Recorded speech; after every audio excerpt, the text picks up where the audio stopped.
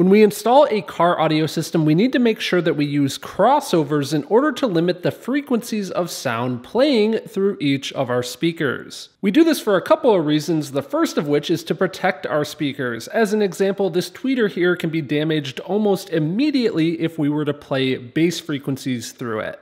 We also do it to optimize our system as each speaker excels at playing different frequencies. These larger speakers would play our mid-range frequencies, and then the tweeters play our highs. Now, in order to limit the frequencies going to each of our speakers with a crossover, we can use the passive crossovers that come with the speakers, or we can use the crossover setting in the software for our digital signal processor. But herein lies the question. If we can set our crossover on a DSP, why would we still have passive crossovers as part of the system? And if we are still using passive crossovers with a DSP, what is the best way to tune the DSP with these in order to get the best sound? So in this video, I'm going to explain why you might want to still use your passive crossovers even if you have a DSP, and I'm going to show you how to set up the DSP correctly with not only crossovers, but also time alignment and equalization when you are keeping passive crossovers in your system. Before we get into this, I do want to take a quick second to thank our monthly channel sponsor, Audio Control, and tell you a little bit about their DSP lineup.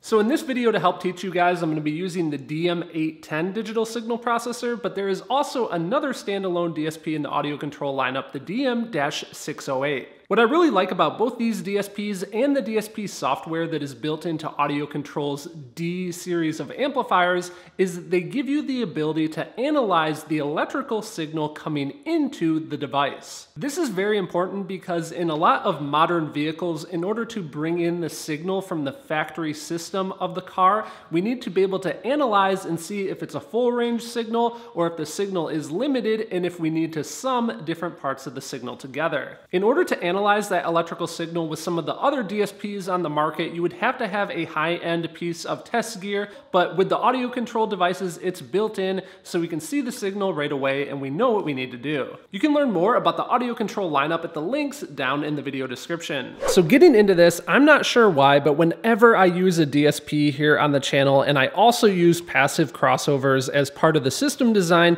the question always comes up. Why would you use a passive crossover when you have a DSP? And I think a lot of the mindset here is that, the DSP is the most advanced new technology and the passive crossovers, those are in old technology, as people might say. So I think the mindset is, well, you have the new technology, why would you also use the old technology? Allow me to explain with this example system setup right here. So first of all, let's say that we have our digital signal processor, and this is what we're using to take the signal from our factory head unit or our aftermarket head unit, and we're going to convert that high speaker level signal and we're going to send it to our amplifiers as an RCA output, but we're also going to obviously control that signal using the DSP software.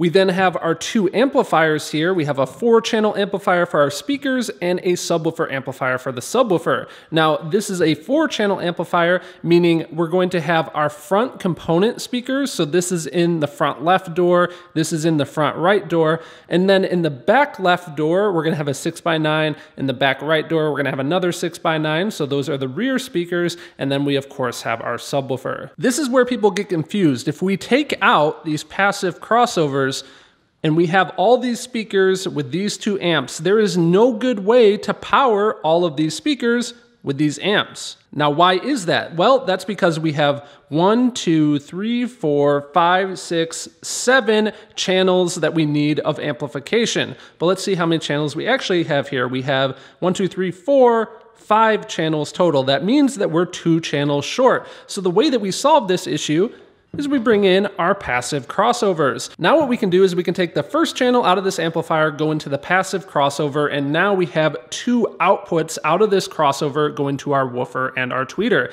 And of course, our crossover here is going to limit the bandwidth of information going to each speaker. So that's just channel 1 that is now powering 2 speakers. And we can do the same thing on channel 2. It's now powering 2 speakers. So that leaves channels 3 and 4 freed up to do our 6x9 coaxial in the back on each side, and then of course our subwoofer amplifier powering the subwoofer. So this raises the question, if we have 1, 2, 3, 4, 5, 6 different speakers, why wouldn't you use a 6-channel amplifier? Well, the reason is sometimes the budget doesn't allow for it. You might not have enough budget for a 6-channel amplifier. You might not have the space for a 6-channel amplifier. You might not have enough of an electrical power supply with your stock alternator, so you want to use less power and less channels. There's always a trade-off with everything when it comes to system design, and there's a lot of systems that only have 4 channels to work with, and if you want to keep those back speakers, you're going to need to run the front components passive.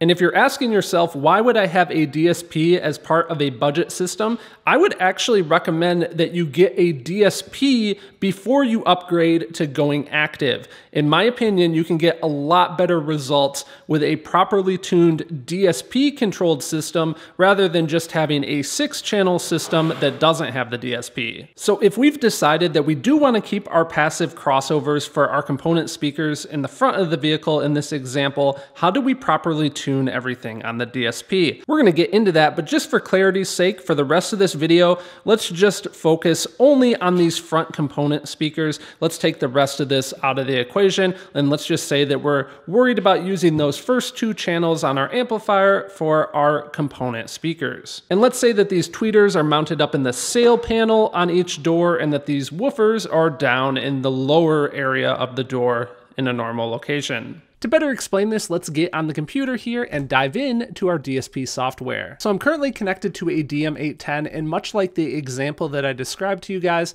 let's say that we have our front component speakers coming out on channels 1 and 2 of this DSP, which is going to channels 1 and 2 on that 4-channel amplifier.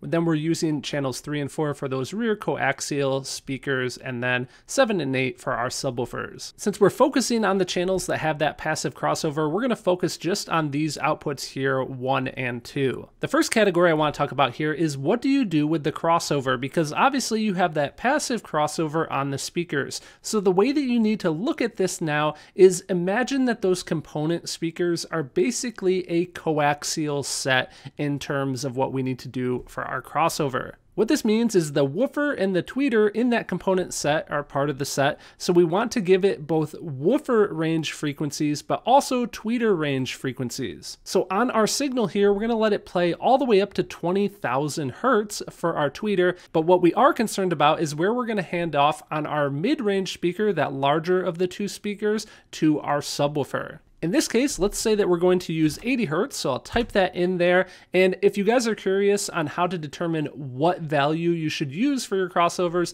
I do have a full dedicated video about that here on the channel. So the point is, we're treating this a lot like a coaxial speaker. We're sending it 80 hertz all the way up to 20 kilohertz, and then obviously that passive crossover is going to do what it needs to do in order to divide up that signal. The next section we want to focus on is our time delay. Now, if you're not familiar with it, the reason for time delay in a vehicle is the speed of sound is actually relatively slow. The speaker that is over in the passenger door is further away from our listening position than the speaker in the driver door. So what that means is that the sound from the driver door is actually going to arrive at our listening position before the passenger door. This can lead to issues with the imaging of the sound, phase issues. We want to make sure that at our listening position, everything is arriving at the same time. Now, where this becomes difficult is we are actually setting the time delay for 4 total speakers because there's 2 on each of those passive crossovers. So on this DSP, the way that we enter our time delay values are we are actually going to take a measurement, and you could switch it to metric units, but in this case, we're going to take a measurement in inches. We're going to be measuring from the listening position to the cone of our speaker, but when using a passive crossover, this becomes a question. Do we need to measure to the mid-range, that 6.5-inch speaker, or do we need to measure to the tweeter? In my most recent video, I talked about the way that we as humans actually hear, and I talked about interaural time difference, and that is what our brain uses basically to determine the localization of sounds based on time. Now, with smaller speakers, it is really more difficult for our brain to localize those sounds because those wavelengths are so small. It's hard for us to detect the phase relationship difference. But when we start to get into larger speakers that are playing lower frequencies that have that longer wavelength, that time difference becomes more important. So we want to time delay to the larger speaker. We want to measure to the larger speaker that is part of that component set. So in our example, we said that 6.5-inch speaker are down in the doors. So let's say that on the left side of the vehicle, I measured and it was 36 inches. And let's say I measured to the right and it was a little bit further, it was 45.5 inches. I can just go ahead and enter those values. By entering these values, the DSP is going to do all the math to correct everything once we enter all the values for all the different speakers and subwoofers. Now the next main thing that we're going to want to tune on our DSP is this right here, the equalizer. To start this process, we're going to play pink noise on our system. Pink noise sounds a lot like static, but it's essentially equal energy at every octave of frequency. So by doing that, we're playing the pink noise and we're going to listen with an RTA microphone to take a measurement. And then based on that measurement, we're going to come in and either boost or cut that particular frequency. As an example, let's say right here at around 1 kilohertz, let's say that our measurement on our RTA microphone was telling us it was about 2 decibels too loud. So what we could do is come here to 1K and we can go down 2 dB, and we generally would want to monitor our microphone while we're making these adjustments. The question at hand though is, because this is a component set of speakers and we're technically tuning this single output that's going to 2 different speakers, is there anything different we need to do on the EQ? And the answer is you want to treat this essentially just like it's a normal coaxial speaker. Since you have that passive crossover and you're sending everything from around 80 hertz all the way up to 20 kilohertz, you're going to EQ all of this just like you normally would. Now there is something to watch out for. Let's say that passive crossover, just as an example, has a crossover point of 3,500 hertz, so 3.5 kilohertz.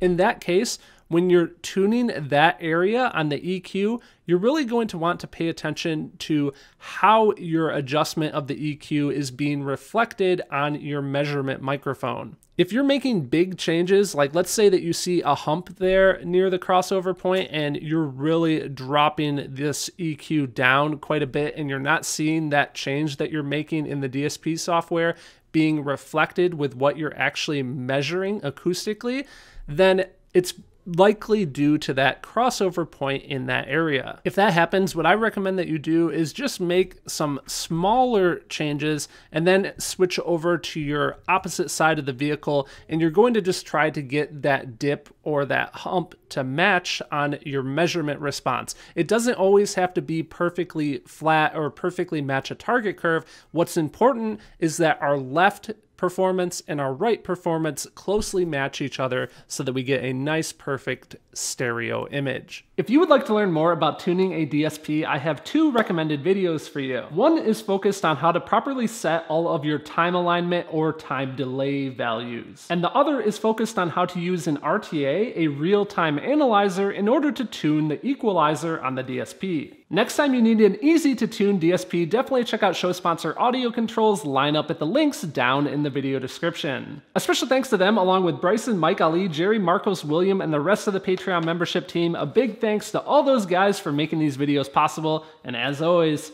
thank you guys for watching.